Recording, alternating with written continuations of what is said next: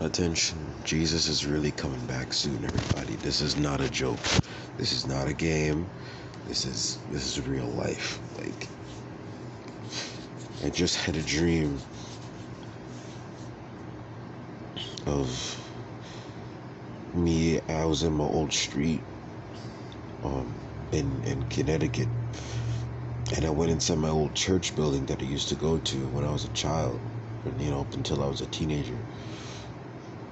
It was a Baptist church, and when I opened the door, I felt like a presence, like a dark kind of presence.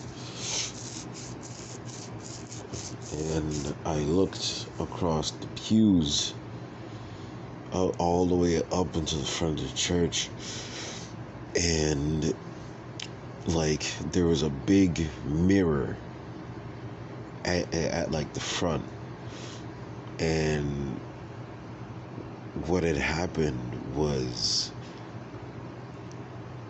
like, there was lights in the mirror, and the lights had like fire, like, and it was dark, like the light, like the mirror reflected, like, I don't know what it reflected, but all I know is in that mirror I saw people on fire in darkness, but like they couldn't move, like they just stared blankly at the mirror, while like I turned around and people were like talking and at church having fun, and it got me thinking, like, dude, what? Fam, like, everyone, please, I beg of you. I don't know why God showed me this dream to wake not only me up, but to wake you all up. Like, the lukewarmity is sickening. We can't love God during like one day of the week and then deny him the rest. Like, we can't.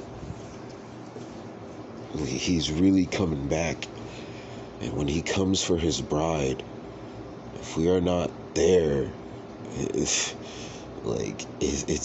not gonna be pretty. If we are not taken up when he comes back, it's not gonna be good.